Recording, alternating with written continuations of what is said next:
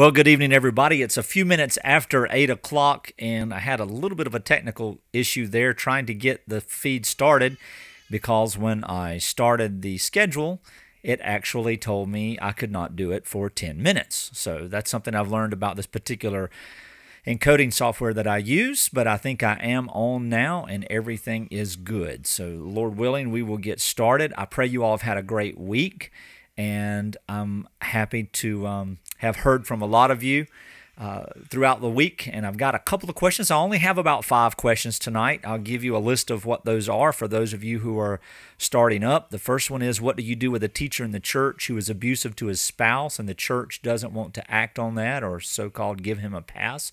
That's left over from last week. I have a question today also about birth control. What does the Bible say about these things? I have a question about prayer requests and how we're sort of inundated with prayer requests and how we're to really understand what the Scripture teaches us on how and for whom we should pray. I have a question about moving to an area where you can be part of a biblical church, and when are we supposed to answer that call, and how are we supposed to not be sinful in not answering that call? And a question that I received from last week as well, are there any sins that would permanently disqualify a man from the pastorate? What about those he would commit before salvation? So that's sort of where we are getting started tonight. I'll go a little bit after the 9 o'clock hour so we can get the full hour in. But I'm glad to be able to be with you all today. I see Penny and Park and Rosalie tuning in. Hello and good evening to you all. And I pray the Lord has blessed you this week and given you a lot of joy.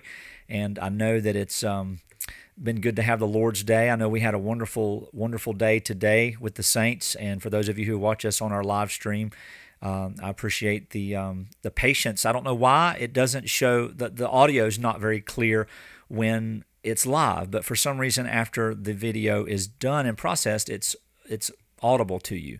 But anyway, we'll work on that. Thank you all for your patience in that. But yeah, we had the Lord's table today. We remembered the death and burial and resurrection of Jesus Christ. We remembered what it did for us as the church, as the elect. We remember the atonement. We remember the effectual work of Christ to satisfy the judgment of God as propitiation. And, we just had a wonderful time in John chapter 7 looking at those who would seek after Christ in their own way, looking at what the Jews, the Pharisees, the Sadducees, the priests, and the scribes, known as the Sanhedrin, what they thought of Christ and how they influenced the masses in relation to Christ. And we saw again where Christ was very emphatic about those that were not given to the Father.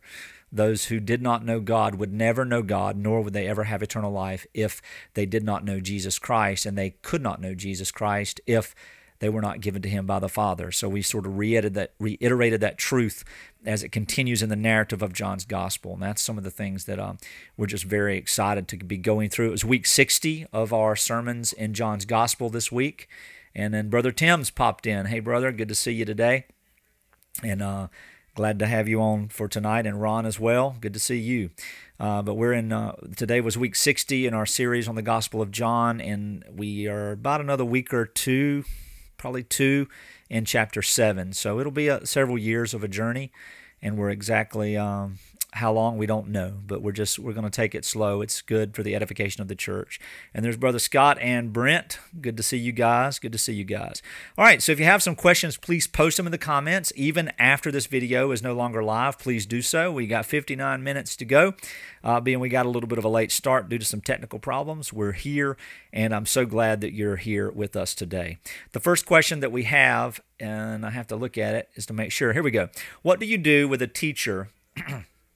All right, let me see here. Let me grab this question real quick and then hide it so that I can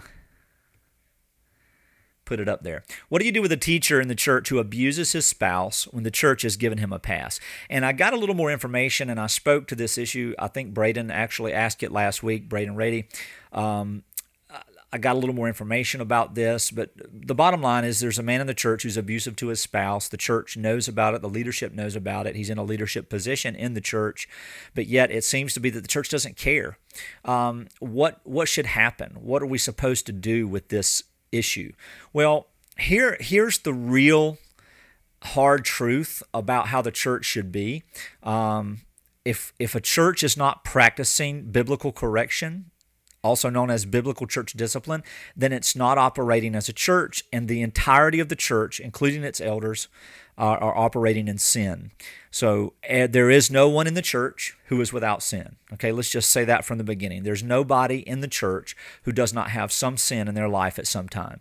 So whether it be the sin of the mind or desire or temptation where people give too much time to it or whatever, the sins of omission where we're not as faithful as we should be, we're not as honest as we should be, we're not sharing the gospel like we should be.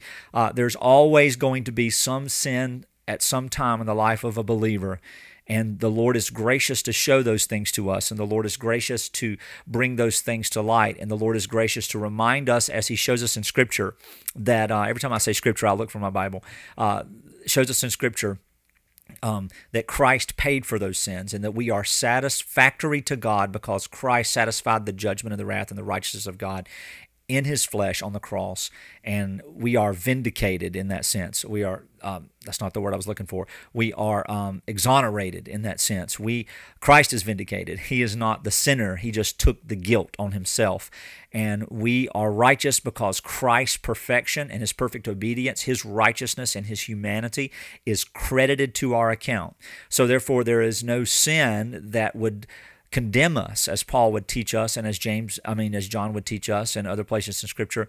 But we are not condemned because we are in Christ, because Christ was condemned in our stay.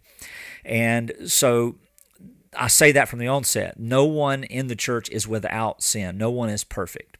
But continually, habitually, sinfully, as people practice certain things in the life of the church, it's a pock against the profession of faith. It's a pock against the gospel of grace. It's a lie, if you will, when we permit ourselves and others to continue in rebellious sin without any correction. And so discipline by definition, according to the Bible, is correction. The Lord disciplines those He loves, and in doing so, He prunes them and grows them and matures them and teaches them and admonishes them and corrects them. That's done supernaturally through the Holy Spirit, through the reading of the Word. It's done relationally through the life of the local church. It's done administratively through the oversight of the elders as they teach, and the list goes on. It's also what we would call, if you go and look at Brother Trey's midweek meeting on the church, on the Facebook page here, it's not up on the church website yet, but if you look at Brother Trey, who's an elder candidate in our church, he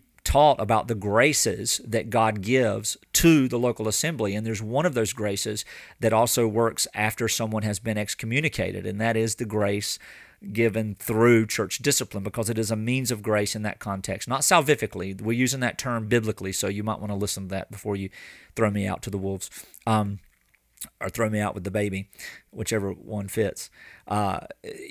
It's good for the church in that we have washed our hands of those who do not repent. So church discipline is always corrective, and we practice it every single day, every single week in our fellowship. There are people in our church who we talk to each other, we love each other, we rebuke each other, we correct each other, but we do it in the spiritual sense. We do it with the authority of Scripture, not our own personal interests and our personal pet peeves of how people ought to live. This is habitual sin that continues to rob the Christian of their joy, to sever relationships, to cause disunity, and to cause a bad testimony to the public appearance of the people of Christ.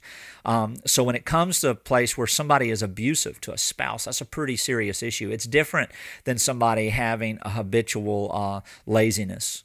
I'm not making light of laziness. It's a sin as well, but it's not something that, we can encourage someone. But, to beat your wife or to abuse your wife verbally or physically is not only just sinful and wicked, it's also illegal under the law of the state, of every state in the union. I know that as a fact. And so if someone's doing that, they should immediately be brought under public discipline. Matthew 18 goes out the window in those areas. Matthew 18 is about people personally sinning against you and you trying to make reconciliation. Then you take it to the church after witnesses. But the Scripture shows us that when people are doing sinful things that are immediately obvious and are known, that those types of sins they're called on the carpet immediately, and those types of people are corrected in such a way that they are given opportunity to stop them, and the church can love them and come alongside them. Maybe this man has an anger problem and he needs prayer and he needs encouragement, he needs accountability and he needs discipline, but to let it go is a bigger issue than this man abusing his wife, because it laughs, it mocks the commands of Christ in the New Testament, who tells us to bring correction and bring discipline, because God disciplines those he loves so that they can be corrected. See, the true Christian is corrected through the discipline of the Scripture, through the discipline of the brothers and sisters of the church. 2 weeks ago, we sadly have excommunicated our second member because of adultery, and we're very, very saddened by that. And it was a sudden thing. We found out that there were some problems, and then 2 or 3 weeks, within 3 weeks, we had to tell the church, and the very next week we removed him from the membership, unanimously, because, and we don't vote on those things, we agree, we consent to the teaching of the Scripture on those things, because this man, who is a brother in Christ, is not doing that which Christ told him to do. And because of that, we've tried to plead with him, but he refuses, so we cannot give him any more foothold to feel like he's getting away with his sin. So we remove him from the membership of the church. And we embrace his family as members of the church, and we hold them tight. See, that's the thing. And in California, we had an issue of discipline on that same issue, and it was for a different reason, but in the end, it was always the same problem. And the wife in California came to be spiritual in this sense, in some sense came to prove that she was regenerate. And we love everybody. We love the people that we discipline. But at the same time, if the Lord doesn't grant them repentance, then we have no further option except to make them as an unbeliever to us, make them, as Jesus would say, as a Gentile, as Paul would say, turn them over to Satan for the destruction of their bodies so that their soul might be saved, because there has to be consequences for continued unrepentant sin and sin that is not mortified or put to death. And so church discipline, if it's not practiced, I know this is a long way to answer this simple question, but if church discipline is not practiced openly and publicly, see, I was part of a congregation some years ago that they practiced church discipline privately. Listen, we celebrate members who come in covenant. We celebrate the new life of those who make professions of faith and baptism and everything else. We also need to weep publicly and lament over those who fall away from the faith and are kicked out of the assembly of the church, out of the intimacy and the covering and the grace of the church and the ministry of the church. These are public things. That's the reason that the Scripture teaches us to do them, so that there will be clear, it will be clear that we don't tolerate evil, but we are gracious toward sin in that sense. And that's what we're hoping to do in every issue of church discipline. So now back to this question. Somebody who's teaching the church, and it doesn't matter if they're teaching or not. It could be the person that sits in the very back that never says a thing. If there's knowledge of sin, especially something like this, it needs to be brought up very immediately. You don't need to have a meeting. You don't need to call a council. You don't need to... several people need to go to this man and say, we know that you are, by your wife's confession, causing harm to her, and we want you to stop that. We're removing you from the leadership of the church. We're telling the church that this is happening so we can come around you and pray, and maybe prayerfully he would be receptive, and you bring him in front of, it's 100 people or 1,000 people or 10,000 people, whatever your congregational sign is. You bring this brother into the fellowship of the church, and you say, this is this brother. He's confessing his sin. He's coming before you as his brothers and sisters in Christ and begging the Lord and praying to the Lord, and we're praying with him that he could be loosed or set free or put to death this heinous sin.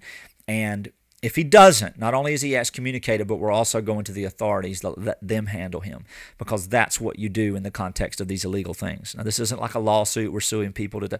No, the Bible is clear that we submit to the governing authorities. When we commit a crime, we commit a crime. And if there is a way to forgive, somebody pickpockets me, I can forgive that. If somebody murders me, it doesn't matter if my family forgives them or not. The state will prosecute on those things, and they have all jurisdiction under the Heavenly Father to do so, and under the Word of God to do so. So I believe that if a church has someone in their midst, whether they're a leader or not, who is abusive, it needs to be made known to the church immediately. And I do agree that the elders should be the one that takes it to the church, but it should be immediately. You can't wait for months. You can't dig around and talk about these things and all, because this woman is hurting. And by not dealing with this man's sinfulness to the protection of the fake unity and the fake piety of the church, for the sake of some kind of public image, we're actually damaging the sister by commending the sin and saying to her and to her household, you're not as important as the outward appearance of what we want people to think we have and think we are. So that's how I would answer that question, and it would work very quickly in our fellowship. We would bring this to light probably within 1 week, and it would probably be within a couple of days just through email or letter. We prefer email. We prefer in person, but if we can't do it in person, we would do that in that regard. And then within a couple of weeks, if there's no repentance, if there's no opportunity, like if this brother decided, well, I'm not coming back to church, he would be brought under excommunication immediately, and we would deal with the consequences therein. If he came and says, I am sorry, then we would bring him out of the leadership of the church would pray for him. So that's how we would do that. Friends, this is the deal breaker for a lot of folks. They don't want to be a part of assembly who practices discipline. But you know what? It protects me, and it protects the congregation. It protects the other elders in our church. It protects all of us, because everyone knows in our assembly that they are never going to have to hear of the covered up sin of their pastors, or the covered up sin of their leaders, or the covered up sin of their teachers. It's not going to happen. We're not going to do it. We want to be forthright. And here's the beautiful thing. In all of that, there is never condemnation. There is always forgiveness. So we're able to, if the Lord grants repentance to these several people that we through the years have had to excommunicate, we will celebrate and we will rejoice in such a way. You talk about kill the fatted calf. Dude, we will slaughter the whole herd. We will have steaks and potatoes for years when these brethren come back to the faith and come back to Christ and come back to restoring their marriages and their homes and all of that. We just long for those things. So that's how I would deal with that. Now, you're not a leader in the church maybe. You're not an elder. You're not a pastor. You don't have the platform. You go to your pastors and you don't demand it. You just take the Bible and say, listen, the Word of God demands that we exercise discipline on this issue, and it must be done, and it needs to be done in a few days. And you say to them, do you agree or you disagree with this? And if they disagree with this, my plans or my advice to you is to leave with prejudice humbly that assembly, because that assembly is not a biblical church, and it is not healthy, and it does not honor God at all. And I would love to get involved in this if it's something that I can help coach you in, counsel you in, or help the elders, because sometimes pastors just don't know what to do. They don't teach this stuff to us when we're preparing in seminary. If we would learn the Word of God instead of all these other things, we would be better prepared to deal with these things. But putting it into practice, it's a very serious issue. And people will accuse you, well, you're gossiping. No, I'm not gossiping. You're stirring division. You better be right you're stirring division, but you're not stirring division in the context of what Paul tells Titus and all these other people. You're not stirring division to destroy the unity of the church. You're being divisive because of the fact that the church is continuing in sin because they're not exercising discipline. And it doesn't mean you get on this campaign of trying to make it happen and hurt the church. But you must stand firm on what is good for the sake of this brother. He needs discipline so that he can be corrected. If we don't correct him, it's like we don't love him. Anyway, I'll get off that. I didn't mean to spend 15 minutes on that thing. But that may cause some of you to have more questions than less. I'd love to talk about church discipline. Someone asked me, I'm thinking about doing a once a month long exposition on a specific topic, and one of those has been ecclesiology. What does the true church look like? What does the Bible teach about the church and its polity, etc.? And I know there are a lot of opinions on that, but the Scripture teaches to those things and speaks to those things very clearly. So I'm probably going to plan that maybe in sometime in September, Lord willing. This question, what does the Bible teach about family planning and birth control? Are these matters of conscience? This came to me this afternoon right after our assembly by one of our church members, and the question was a little bit longer, but they've been having discussions with their children and with their adult children about these issues. Let's talk about what the Bible actually says about children and about family. So let's start from the beginning. In Genesis chapter 2, we see that the Scripture teaches that God created male and female and put them together, and the two became one flesh. Paul refers, and the word for that alludes, he looks back to the creation account, in Ephesians chapter 5 and then also Colossians 3, but most specifically Ephesians chapter 5 when he says that, man and wife have come together and the two have become one flesh. He says, I know that this mystery is profound, but I say it refers to Christ and the church. So marriage in its sense, in its perfect sense, is a shadow of the eternal picture of the church of Jesus Christ redeemed through his redemptive work on the cross. So that's what marriage is for. It's to show, as a mentor of mine told me 15 years ago, it's a microscopic image of a microcosmic reality of Christ and the church. So it's a little tiny picture. And we know that marriage is not permanent. It's temporal. No one will be given in marriage in eternity because it's unnecessary. Just like there's no temple worship today because it's unnecessary.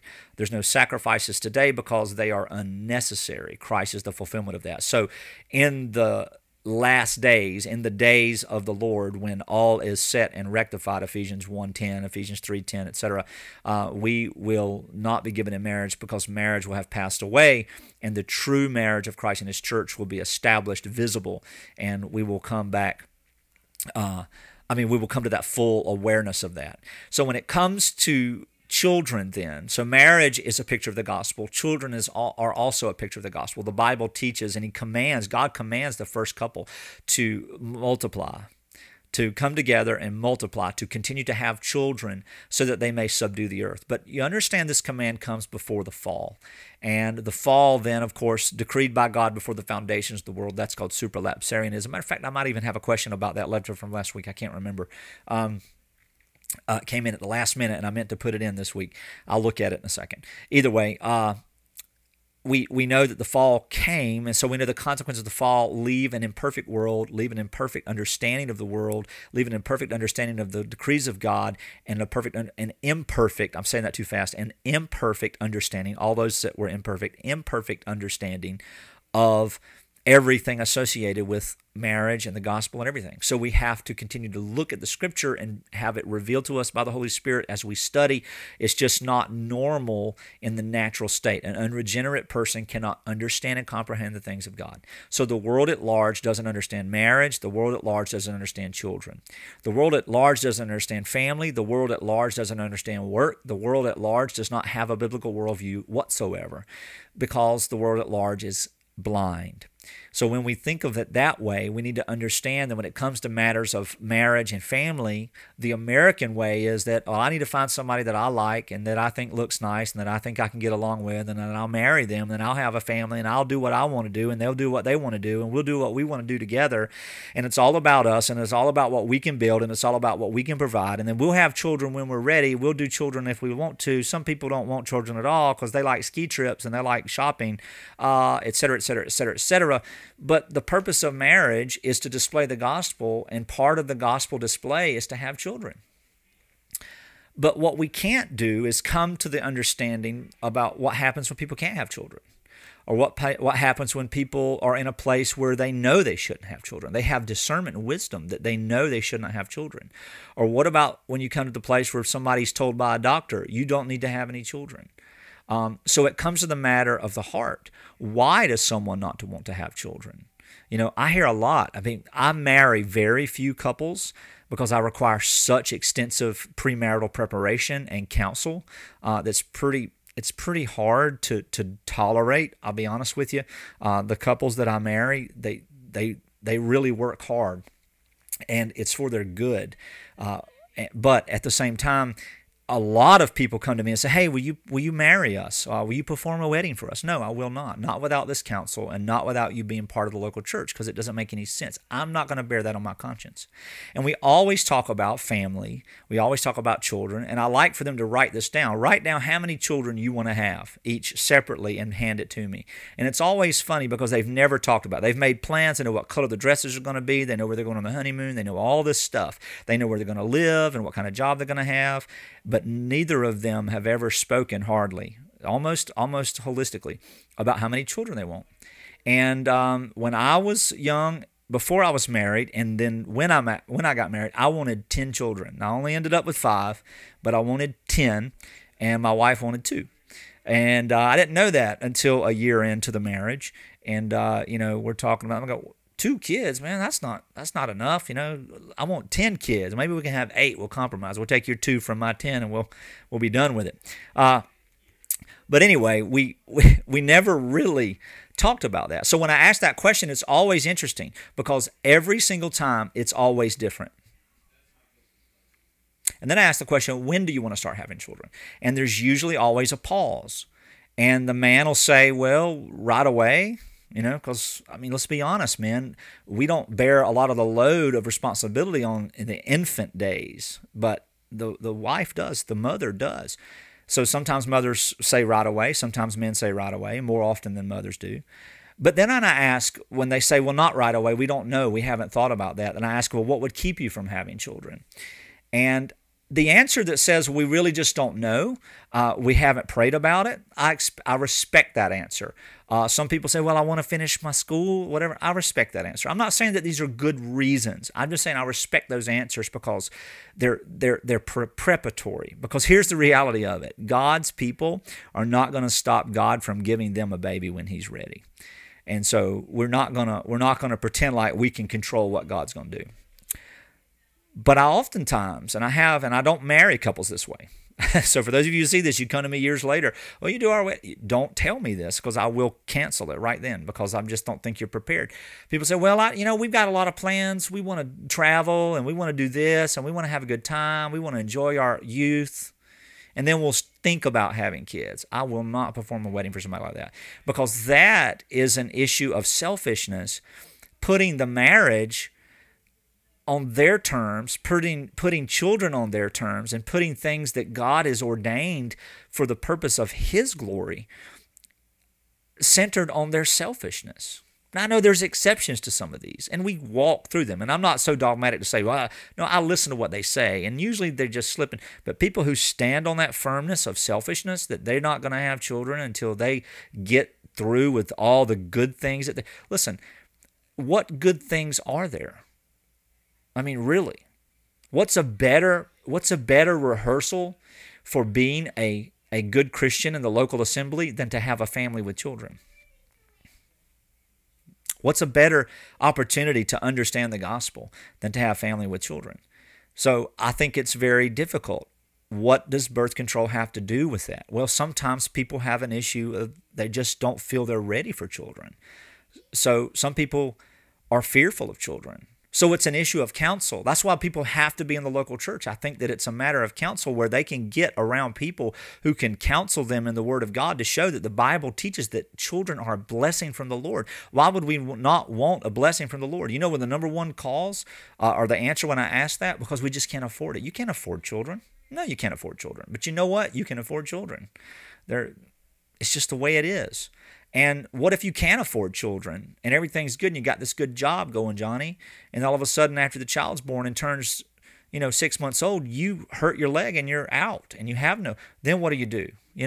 So are we trusting in the Lord? So I think it must be, most importantly, it must be an issue of faith. Everything that is done not in faith is sin. If we don't do what we do by faith, it is sinful. So when we use contraceptives because we're not trusting in the Lord, it's sinful. But if we use contraceptives because we say we feel like in our conscience right now it would not be wise for us to have children because of our service to the Lord or for our service, I don't know. I don't know how that would work because I can't make that work for my life. But maybe you could, and I wouldn't tell you to violate your conscience in that, but I would counsel you to make sure that you're not using fear as your motivator, but that you are doing so by faith. So if you can use birth control by faith, then by all means use it. If you can't, please don't. So that is one of those areas, and I don't want to take hard determinate lines on that, because I do believe that some people, for example, when we were in California, we talked about it, we prayed about it, and we thought, we don't know how long we're going to be here. I'm not so sure right now. We drive 4 hours a day. I don't know right now would be the best thing for us to have children. So we prayed about it. We came to the conclusion we did not want to plan to have children. But at the same time, we knew that God could give us children. Then we come back to Georgia. and we have more children. So that's all in the time and the plan of the Lord. So I think that it's important that we don't tell young people especially, no, it's sinful to, you get pregnant immediately. I don't think that any of those areas are so hard-lined that we should give that type of. I think we should teach them what the Scripture teaches, that children are a blessing, that the fruit of a womb is an amazing heritage of the Lord. Yes. Yeah, the quiverful movement. I don't fall for those things. It's almost cultish. I'm saying that loosely, and I'm saying that tenderly, but it's wrong, because if that is the true, immediate, always purpose of God, then what do we do with so many young girls that I've counseled as couples when they come to me and say, Pastor, we can't have a child. Something's wrong with one of us. We can't have a child. Are they barren because of a curse of God? Of course not. That's not the truth. That's not what. Now, of course, the Old Testament, God did close the wombs of women as a curse, but that's not the purpose of God in the inability to have children in this present day for His people. And I've seen God give people who could not have children, and we celebrate that. And I've seen God take children away from people who could have many children, and we've seen that, and we've celebrated that even with tears. And so I just want us to be tender on this issue and not dogmatic, because the Scripture is not dogmatic on that. And I know I seem to spend a lot of time on the questions tonight, but I think that's what the Bible teaches about family planning, that it must be done by faith, and that we must recognize that we can't be governed by fear, and we can't be governed by fun. We don't want to make decisions like that outside of the will of God. And most importantly, we should pray and gain counsel. If the Lord is truly the heartbeat of our hope, then we will come to the conclusion that it is time, and when it is time, to have a family.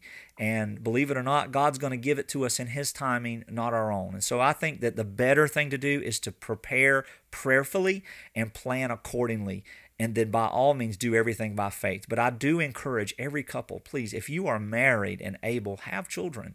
And there are some people who can't, and they do adopt. And I believe all families should adopt if you're able to. It's a good thing.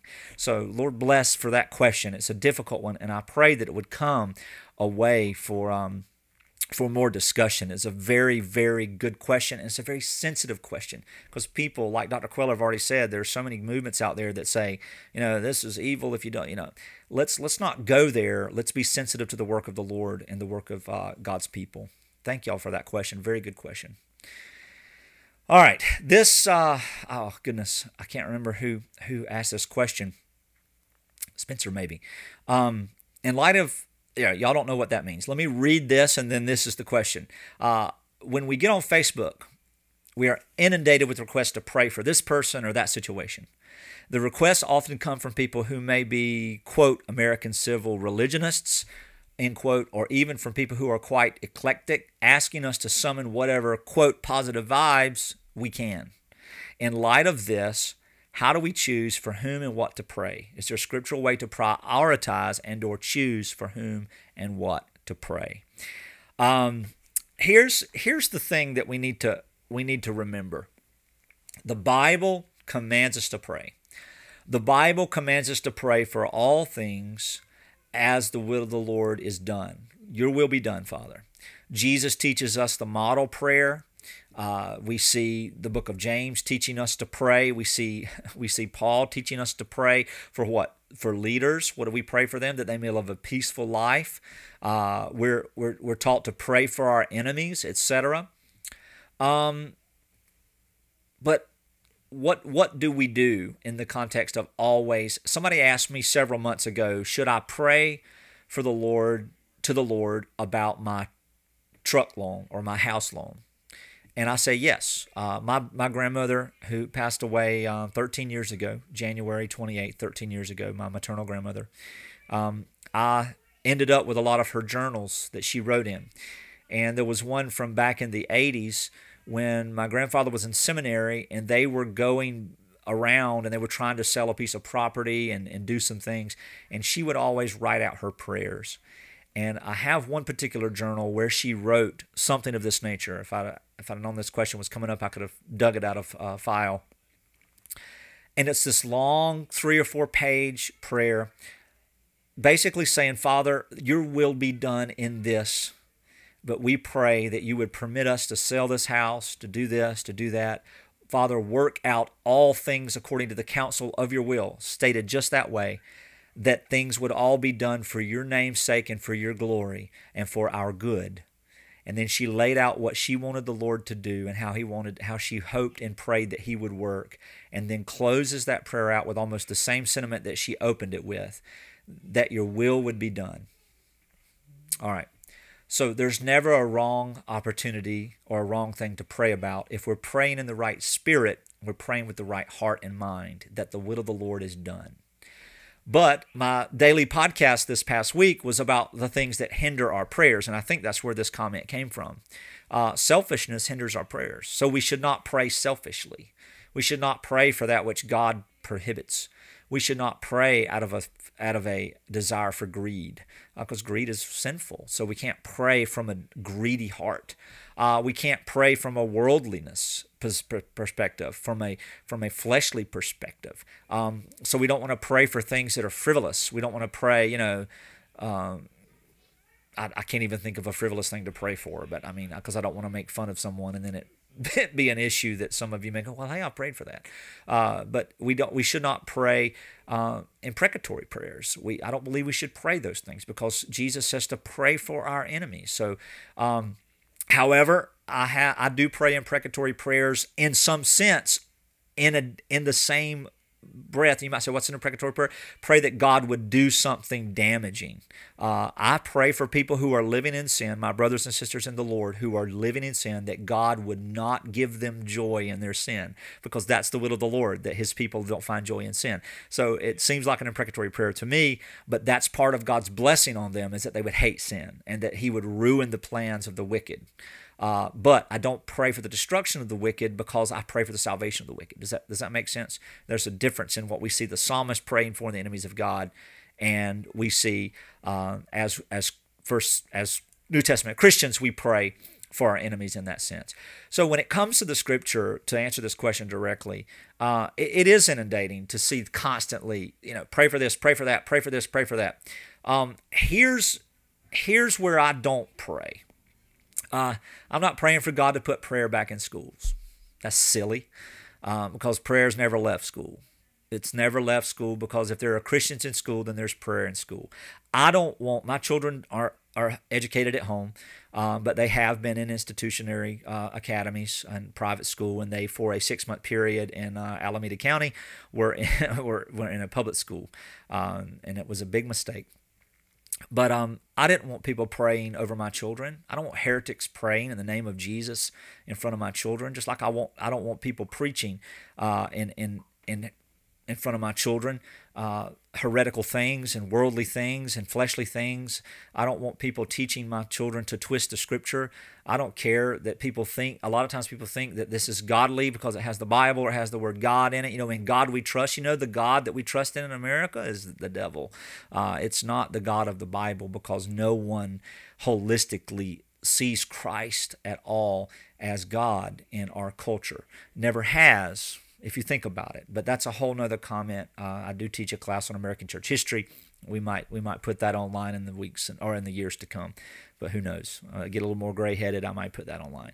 But when it comes to praying, and I don't pray for stuff like that. I do pray for the leaders. I do pray for things that I see that might be happening. But most importantly, I pray for those things that I see happening around me. I pray for the people that are close to me. I pray for the church that I shepherd. I pray constantly and all the time. I can't imagine a time when I'm not trying to pray, even if it's slipping prayer in between thoughts of other things. Because I'll be honest, beloved, we must be constantly in a state of prayer. We must be constantly in a state of talking to God, not just thinking about Him, not just wondering and pondering about the circumstances, but praying that God's Word would come to the rescue and that God's work would be effectual in these circumstances. I pray for my neighbors that live across the street here. I pray for my neighbors that live to my left here. I pray for the groups of people that I minister to every single day. I pray for the lost, and I pray for those around me that I get to meet online who are displaced or who are sick or who are hurting. And I pray that God would work all of the suffering in a way that would give the joy that they can only find in Christ in the midst of the tears. But as they weep and mourn, they do so, as Paul tells the Thessalonians, with those who have hope. And so I pray a lot. But when I get a message on Facebook, would you pray for this? I usually don't. No, not when you message me, but when I get these spam messages, you know what I'm talking about. These spam messages that are constantly to, pray for this because, we need to keep that cross up in New Mexico. We don't need a cross. There was only one cross that needed to hang in this world, and it's already been taken down. And the Christ's body came off the cross, and he was put in the dirt, and he rose to life, never to get on a cross again. The cross is finished. I don't need to have one hanging out for my freedom of religion. The freedom of my religion is in Christ, whether I'm chained and bound in chains or not. Now, I'm a constitutionalist, don't get me wrong, but Christ is bigger than the Constitution. So I don't need to pray for that. I don't need to pray for prayer in schools. I don't need to pray that God would do a great work in Capitol Hill. What I can pray, though, is that God would save all those lost politicians, all of them, every party. They're all lost. None of them seek after Christ. None of them proclaim the gospel. None of them that I see now, let me be specific, none of them that are in the limelight have ever orchestrated out of their mouth the gospel of grace that came from their heart. So we can play it all we want to. So when I pray that the Lord's will is done in those types of situations, I pray first and foremost that God would bring destruction or blessing, whatever it takes to bring people to repentance, whatever it takes for him to be glorified. But here's the honest truth, church. Here's the honest truth, friends, is that we have a greater opportunity, a greater expectation of seeing God bring calamity up to the United States in order to bring repentance than blessing. And that calamity would be the blessing because what? Through the calamity, through the suffering, God's people would rise up and be counted in Christ rather than being counted in their nationality. So I'm not really sure. That's one of those things that it's just very difficult. That it's hard to play, but I'm gonna tell you, the inundation. I know what you're talking about. It is aggravating to have, and especially when they do it like this. And if you send this out to 20 people, God will do something great. And if you, Scott, I'm not gonna say that on the air, but anyway, that was funny. But I lost my train of thoughts. Thanks, Scott. I appreciate that. Somebody just sent me a text and it was really funny, but I'm not gonna say it on air. What was I saying? Wow, my brain just went out of the... Anyway, whatever I was saying. Oh, these chain things that say, if you pray this and then you send it to 20 people, God will do this. If you don't love Jesus. You know what? Delete that. I don't love that Jesus. I don't want to do that kind of stuff. But we do need to pray. When people send me prayer requests of things that I'm not familiar with, I can pray very quickly, Lord, whatever this is, this circumstance that people are asking for prayer, I pray first and foremost that they would know the true Christ and have salvation. And most of all, that you would work this for the counsel of your own will and the perfection of your own decree, the outcome of your own plan. And that's enough. So I've prayed, and I don't have to, and then some things do strike me. But if I know people, sure, I pray for them. But all these spammy prayer requests, no. We don't have time for that, and it's constant. And here's what I've usually seen that follows up with, and here's a link to the donate button, or here's a link to this, or here's a link to that, or here's a petition to sign to get Bibles handed out. I don't want Bibles handed out in the schools either. I don't want school administrators handing out Bible and preaching a false gospel. I don't want other world religions having that same. I don't want that. If my children were in school, and Christian children that I know that go to the school just down the road from here, and other teachers who are believers, they teach, they preach, they teach the scripture, they pray, they exercise their rights as individuals, but it's not mandated by the school. So there's still prayer in school. There's still Christians in government. There's still things that God is doing in the midst of it all. So we can rejoice. And I think that's an area where we pray. And Ron, great. 1 Thessalonians 5:16 through 18. Rejoice always. Give thanks in all circumstances, for this is the will of God in Christ Jesus for you. And so most of all, we can rejoice in our prayers. Very good question. All right. And this question came to me just this evening, like 1 minute before the bell. And I will let its asker be anonymous presently. But if being with the biblical church requires you to relocate. Now, we've talked about that a lot. And some of you have talked to me about relocating. And there's some of you that listen to this broadcast that are a part of a group that we're a part of. You know, you have no local church. And we're praying that God would plant churches in your area.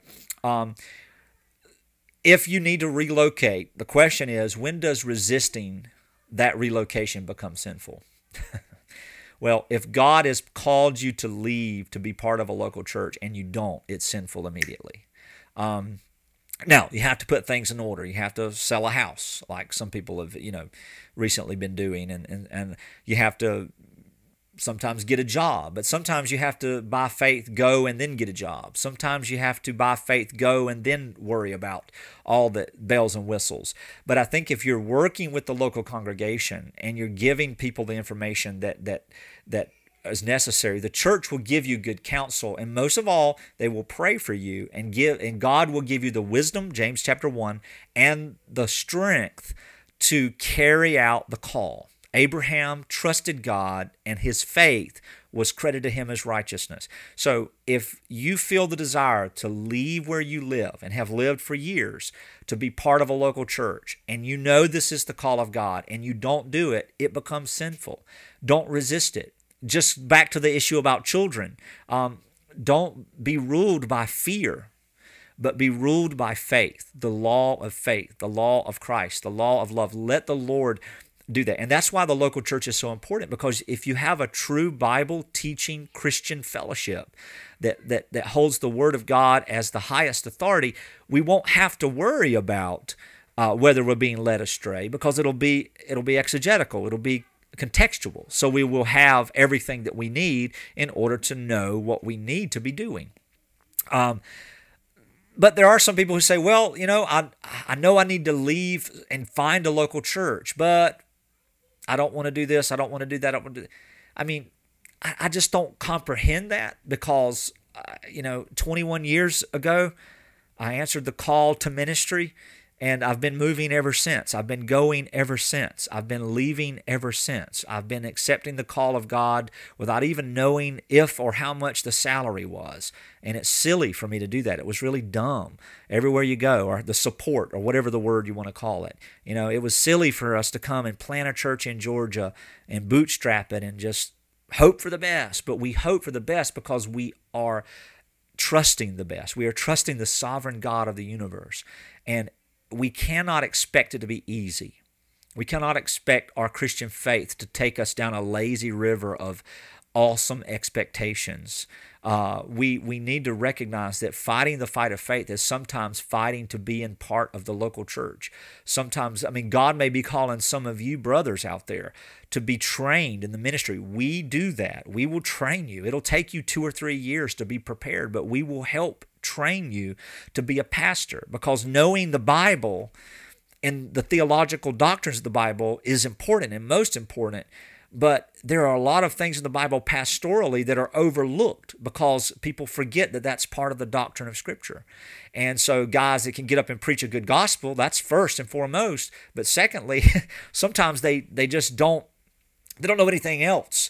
They don't know what the Bible teaches about the church. They don't know what they're supposed to do in the sense of shepherding people and the heart they're supposed to have. See, a true pastor has a heart for people. He's never angry with his church.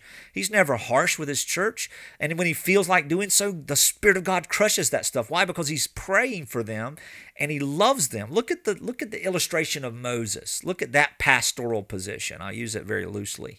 It's not even same, but look at his heart. He'd be so frustrated with the church, and then God would come along and say, okay, with Israel, and God would come along and say, okay, let's just smite them all. And he'd go, no, don't hurt them. I love them. Let me just be patient with them. And so we must be patient. And that's something that you can't just learn by reading a book or going to a seminar. You have to be accountable to that. Humility comes by the Holy Spirit through accountability. A man that's not sat under another man's teaching for a season is not worthy or equipped to be in a pastorate. And a man who's not been taught by a true shepherd's heart, someone with a shepherd's heart, is not equipped to be a shepherd. You can't be self-called. And well, as my grandfather used to always say, Mama called and Daddy sent. Mamas always say, that's my little preacher, and when you turn 18, Daddy sends you out the door. That's not biblical. It's not healthy. And, so we help train men for the work of the ministry.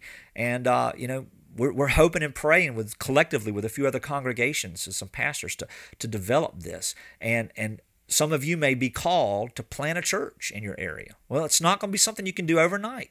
You can't. Number one, there's nowhere for you to look to see a healthy example, a large healthy example of a New Testament church that functions biblically.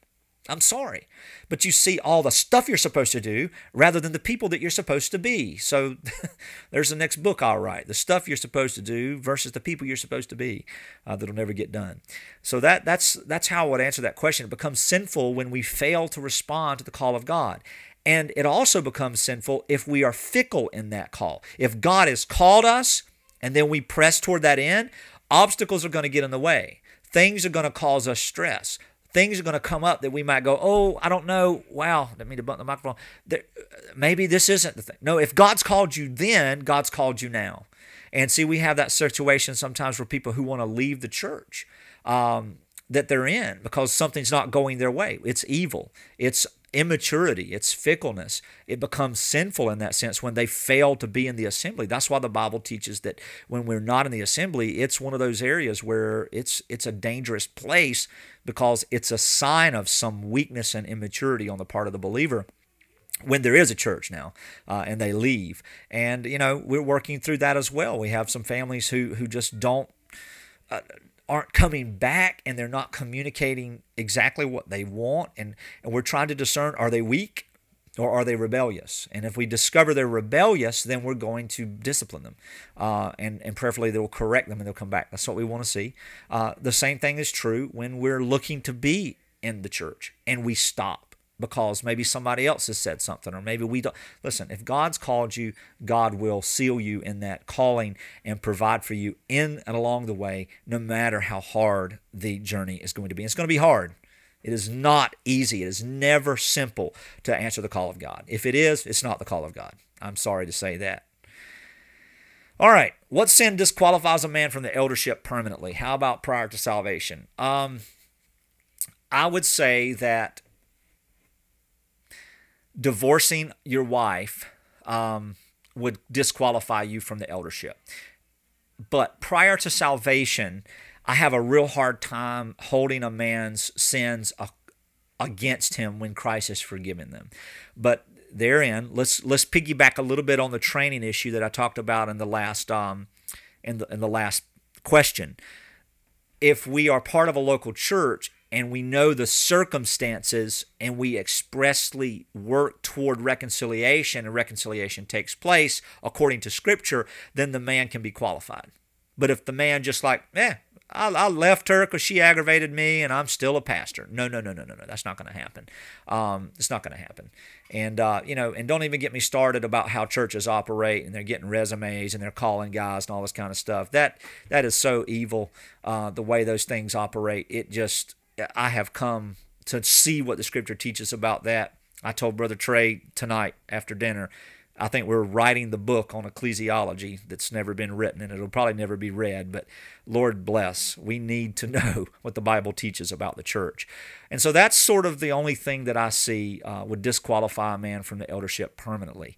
But when it comes to prior to salvation, I think that those are issues that we need to see the maturity of this brother and see that he comes to understand the call, understand that, he's got to be restored in some sense to his wife if he wants to be an elder, if he divorced her. And so that's something that it's a tough one because I really don't want to take the next 9 minutes to answer that in depth. But I can't remember if it was Brandon or Braden who asked that question. But if you want to expound upon it, I will spend more time on it next week. How about we do that?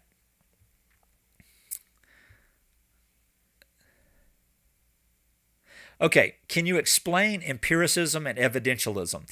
These are processes, not processes, these are categories of apologetics, if you will, in the sense of talking about the Christian faith. When we look at the truth and we look at trying to find the truth and we try to find evidence to support the truth, that is what that is talking about. Unless I'm in the wrong boat, and if I am, Sonny and Cheryl, y'all let me know, and I'll be glad to expound upon that. If not tonight, I'll expound upon that in there. So when it comes to empiricism, that is looking for the foundations of truth. Evidentialism is looking for evidence that supports those foundations of truth in that sense. We do not hold as a church or as a ministry to evidentialism. We do not hold to classical apologetics. We hold to a presuppositional platform. And more or less, I call it something completely different. I think that apologetics, according to what the Scripture teaches, is exegesis and exposition. So we're expositional apologists. In other words, when somebody has a question, we answer it based on what the Scripture reveals to us, not on the evidences or the truth claims or things of that nature that may or may not be beneficial or even supported in that context of Scripture. We don't have to come up with evidence to undergird the teaching of Scripture. Now, if that's not what you're talking about, if you're talking about more the philosophical area or arena of those things, I'd be glad to give some time to that sometime in the future. All right, Sean has a question here, and this is a long one. It may not fit on the screen. My question goes along with the one you're currently answering. When you seemingly don't have a church near you that lines up exactly with what you believe to be biblically true theologically, how do you decide where to attend? What do you look for in a new church when you move to a new area? I'm thinking that's what you mean. Let me say this, Sean. You don't move to a new area if you haven't found a local assembly to be a part of. And I know that's tough for people to swallow, but your faith and your fellowship around the faith is the primary purpose of your existence. So the church that you are in intimacy with and covenant with is the reason you go anywhere, not the job. You don't say, oh, I got a new job offer, now let's find a church. It does not work that way. I think it's a very unbiblical and unwise, but very common practice. We've all done it. It's the commonplace. It's like when you turn 16, you start dating and trying out possible spouses. It's unbiblical. It doesn't work. You're in covenant with people who are not your spouse. So in the same way, we're going and taking jobs, and then we get there and we go, wow, we don't have a church, we don't have a family, we don't have that. But see, that therein lies the problem of how we think about the local church. We often in our culture think of the local church as this place that we go to rather than this people that we covenant with. And it shows. It shows. The church is not the building. May God burn all the church buildings down that the church might actually repent and be pure and be Christ-centered and be gospel-centric. But no, I fear that they just start a building program and a fundraiser and everybody kumbaya at a bonfire until they got the thing rebuilt and it'd be the same old, same old. Why? Because that's what unregenerate people do. How do you decide where to attend? Well, last week I talked about some of the elements of a true church. Go listen, Sean, to last week's Theology OnCall last Sunday night and look at some of the things. But specifically in recap, your church must hold to a confession of faith that is sound, that is the true gospel. And I'm about to say something that's going to burn some people. The Baptist faith and message is not right. It's not right. It is contradictory every side of the road. It is like turn left, right by going right. It doesn't make sense. I came to see this back in 2003, and life changed for me. Most people have never even read it, so we don't hold to that. We don't do that. We hold to the London Baptist Confession. There's some verbiage there that's convoluted, and because of the way the words are used in our present day, they're misunderstood. We're correcting those misunderstandings from a contextual point of view with Scripture. But we hold to that. We hold to Scripture, of course, but there's a true gospel, a true statement of faith. You also need to look at pastors who exposit completely. They don't just flip around in a preaching calendar. We're going to teach about this month and this that month and this month. And we have a teach. No, stay away from any type of community-driven, topical type preaching. It'll starve you and your family to death. It'll starve you spiritually. And also, they must practice church discipline. If they don't practice church discipline publicly, don't even consider going there, because it'll be an unhealthy place. And the list goes on and on. And so go and look there. It's tough, brother. I'm telling you. I feel like we're in the days, and this is going to sound so weird, but I feel like we're in the days like the reformers, and they just think, where is the church? Where are the Christians? Where are the truth sayers? Where are the expositors? Where are the shepherds for the Church of Jesus Christ? Where is the gospel? Where is Jesus? Where are all the believing ones? Where are they? They're playing softball and doing hot dog suppers, and they're having a good time tossing rings and horseshoes and everything else, but they're not learning and living the Scripture.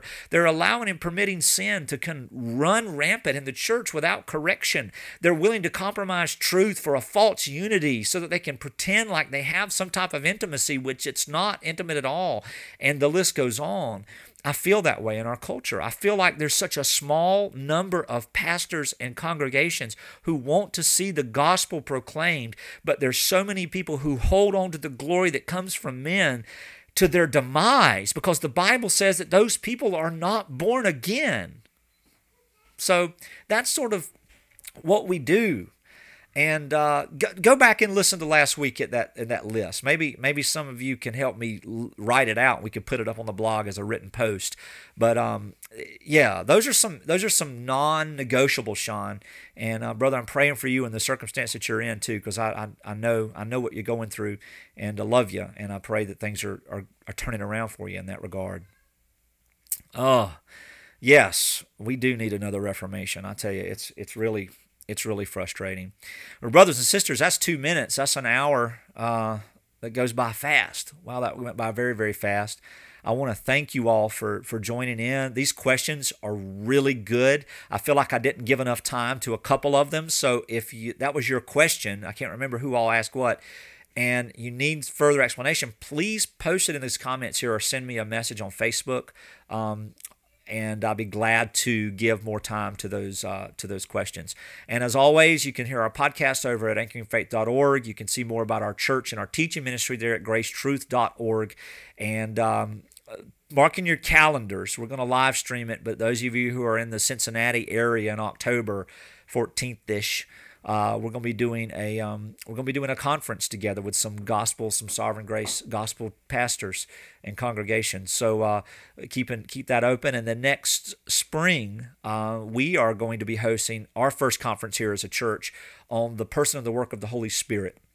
And so we're excited about that around the 17th-ish of May 2019. So I pray that you all who like to travel for those things, keep your ears out and come and be a part of those conferences in that sense.